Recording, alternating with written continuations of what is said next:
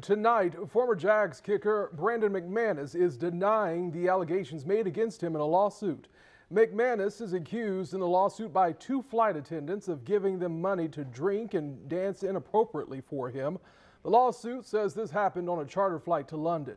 In a statement, McManus's lawyer wrote, quote, "To be clear, these are absolutely fictitious and demonstrably false allegations made as part of a campaign to defame and disparage a talented and well-respected NFL player. We intend to aggressively defend Brandon's rights and integrity and clear his name by showing what these claims truly are, an extortion attempt."